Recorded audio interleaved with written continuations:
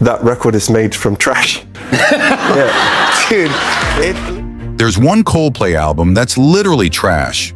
Not in the way people talk about music, but actual trash. Plastic pieces collected from rivers and oceans. From that waste, Coldplay created Moon Music, the world's first album pressed from recycled ocean plastic off the coast of Guatemala. From offshore cleanup missions to coastal recycling plants, a new cycle of rebirth is underway, where waste is cleaned, sorted, and transformed into useful materials. In this video, join the Factoran to explore how ocean waste is being recycled and given a second life.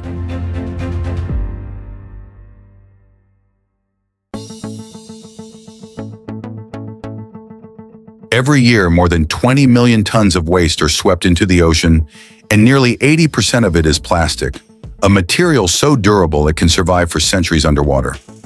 These fragments not only form massive garbage islands, but also infiltrate the food chain, affecting over 700 marine species and eventually humans. According to environmental organizations, if properly collected and recycled, much of this ocean waste could be reborn as valuable raw material. From recycled plastics and synthetic fibers for the textile industry to reclaimed metals. This process not only saves thousands of kilowatt-hours of electricity and reduces millions of tons of CO2 emissions, but also paves the way for a circular ocean economy where everything once discarded can return to serve a new purpose.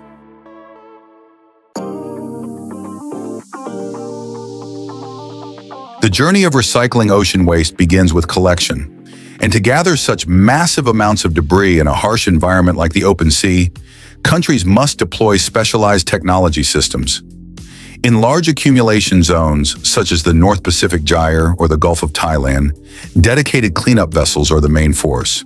Two hydraulic mechanical arms extend from both sides of each ship, sweeping the water's surface in a fan-shaped motion to capture floating debris.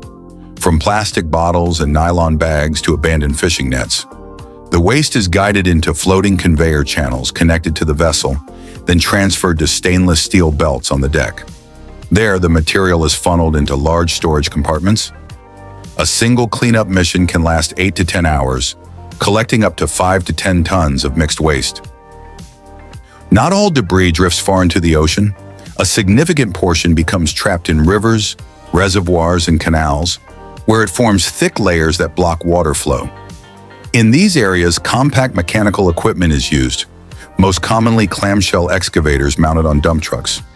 Each steel clamshell, weighing nearly 1,000 pounds, can reach deep into the water and scoop up mixed waste, bottles, plastic bags, branches, and even old tires.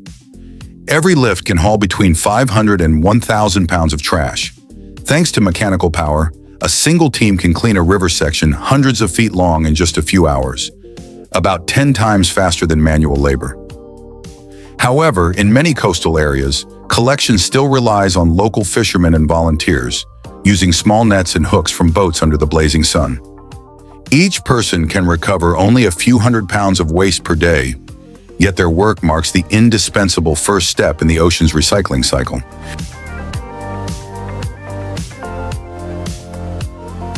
Once the collection phase is complete, the waste is transported to port by trash skimmer boats, specialized vessels designed specifically to collect floating debris.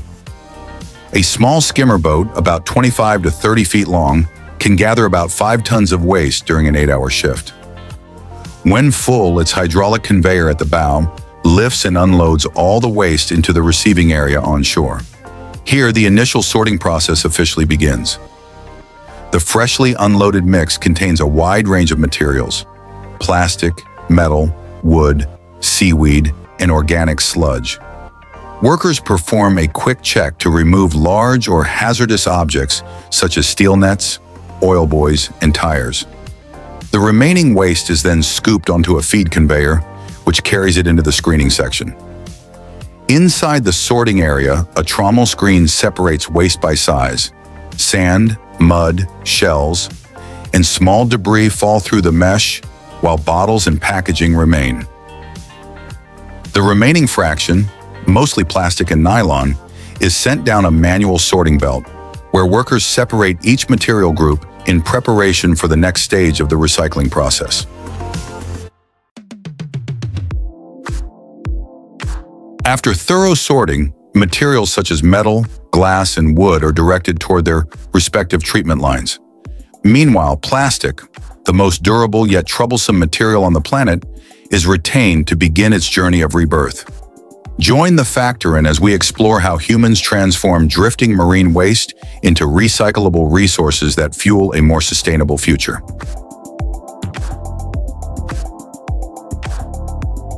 After sorting, the recyclable portion of the waste, primarily plastic, nylon, and metal cans, is transferred to the washing section. This stage is crucial before recycling, as marine waste is often soaked in salt water for long periods, coated with algae, oil, and microorganisms. Inside the treatment area, the waste enters a mechanical washing tank. Rotating shafts fitted with paddles create swirling motion to peel off surface residues and flush away contaminants. The wash water contains mild detergents and a salt-neutralizing solution to remove chlorides and oil. Some plants use hot water between 160 and 180 degrees Fahrenheit to enhance sterilization efficiency. The process lasts between 15 and 30 minutes, depending on how contaminated the waste is. The clean materials then pass through a drum washer, which rotates while spraying high-pressure water jets to remove stubborn sand and algae. Next, a float sink tank separates plastics by density. Peat sinks, while HDPE and PP float. This ensures accurate classification before recycling. Finally, the washed waste moves to a centrifugal dryer to remove residual moisture, followed by hot air drying at about 170 degrees Fahrenheit. Larger facilities add ozone deodorizing systems to treat steam emissions and eliminate organic odors and bacteria. After the collected plastic waste is gathered at the facility, the first stage in the recycling line is pre-sorting, separating plastics by type and size in preparation for deeper processing. There are 7 types of plastic commonly used worldwide, but PET and HDPE are the 2 most effectively recyclable. Therefore, the entire system focuses on isolating these 2 types while removing incompatible materials. The mixed plastic stream enters a large rotary steel drum. As the drum rotates, small holes allow dust, sand, and small fragments to fall through, while larger bottles continue forward. This step provides coarse size separation, preventing clogging in later stages. Next, the waste passes along a manual sorting conveyor, where workers remove unwanted items such as metal cans, nylon, and cardboard. At the same time, an automatic cap and label separator uses vortex air force to detach different plastic components. Magnetic sensors scan continuously, ejecting any remaining metal fragments or staples. After this mechanical filtering stage, the remaining material consists mainly of clean, uniform PET bottles, now ready for the grinding process that follows. The plastic bottle bodies are then fed into a high-speed granulator. Inside, hundreds of alloy blades rotate at thousands of revolutions per minute, shredding the bottles into small fragments known as flakes.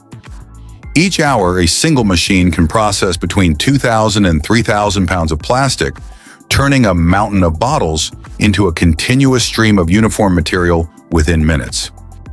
The flakes, measuring only a few inches across, are small enough to pass through the next thermal treatment systems without clogging. This grinding process not only reduces volume, but also improves energy efficiency in the subsequent stages. Once the plastic is finally shredded, it melts faster inside the extrusion machine, saving up to 40% of electricity compared with melting solid plastic blocks. It also serves as the first size control stage, ensuring the material is uniform before entering the next phase of precision sorting. At the microscopic level, optical cameras take over. High-speed sensors scan each individual flake, analyzing its color, transparency, and surface texture within just a few thousandths of a second. When the system identifies a clear PET flake, a green PET flake, a white HDPE piece, or a foreign material such as wood or glass, a burst of precisely targeted compressed air ejects it from the main flow. A single machine can process more than 1,000 fragments per second, achieving an accuracy rate above 95%. Each air pulse acts on just one fragment weighing less than 1,000th of an ounce, without disturbing the surrounding material.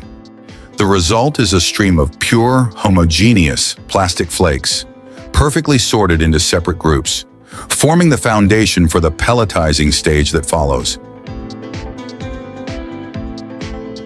The qualified plastic flakes are fed into a massive extrusion machine. Under a temperature of about 520 degrees Fahrenheit, the plastic melts and travels along a giant rotating screw shaft. The increasing pressure forces the molten stream through an ultrafine metal filter, trapping any remaining impurities.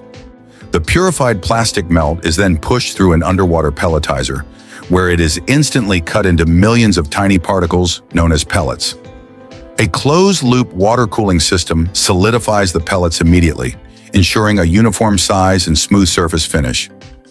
These pellets are now industrial-grade raw material, ready to be used for manufacturing packaging, synthetic fibers, or even blown into brand-new bottles, completing the cycle from waste to resource.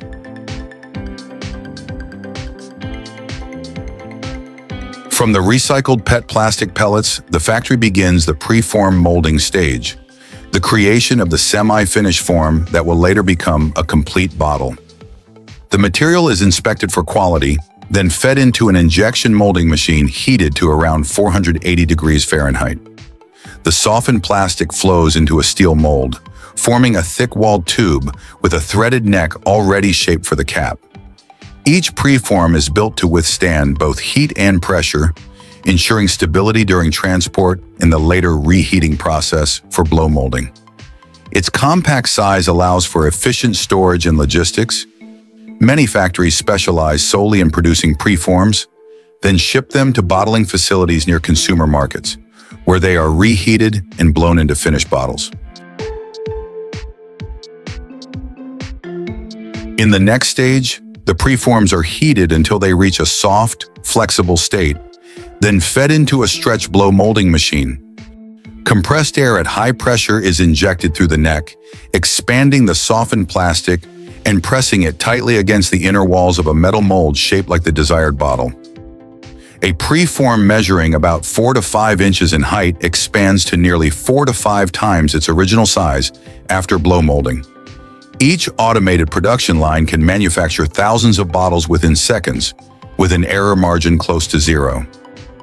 Laser sensors continuously inspect wall thickness, roundness, and clarity to ensure consistent quality.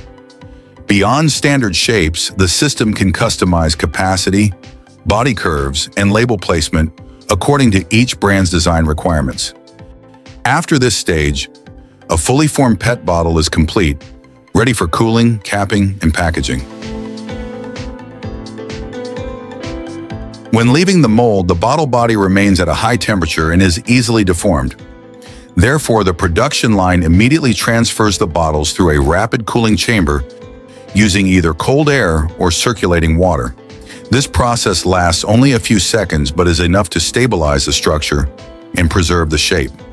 Some modern factories recover the heat released from the bottles to reheat the cooling water, significantly reducing energy consumption.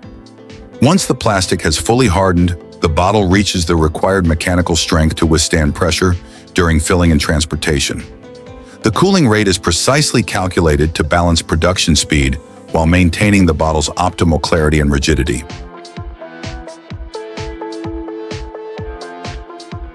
Before leaving the factory, every plastic bottle must undergo strict quality inspection.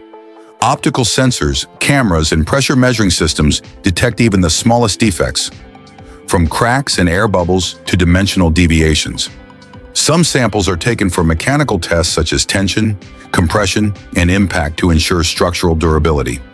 For bottles intended for food use, additional chemical analyses verify that no toxic residues remain. Only after meeting all criteria are the bottles grouped, stacked onto pallets, and shrink-wrapped for protection.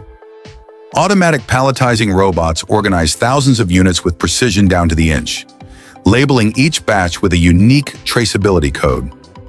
From the central warehouse, the products are transported to beverage plants, supermarkets, or retail outlets, completing the rebirth journey of recycled plastic. Every new bottle produced is not just a consumer item, but the result of a circular technology chain, where waste is transformed into a reusable resource for the modern world. From lifeless fragments of plastic drifting across the ocean, humanity has created an entirely new life cycle, where waste is recovered, cleaned, reborn, and returned to the world as something useful. Every water bottle, every fiber, every plastic item you hold might once have been part of the sea. Recycling is more than a story of technology. It's proof of our ability to turn what was once discarded into a symbol of responsibility and creativity. The ocean still waits to regain its original blue, and that journey begins with the awareness of each of us. If you believe recycling can change the future, leave a like, share your thoughts in the comments, and subscribe to the Factoran to discover more inspiring stories of renewal and transformation.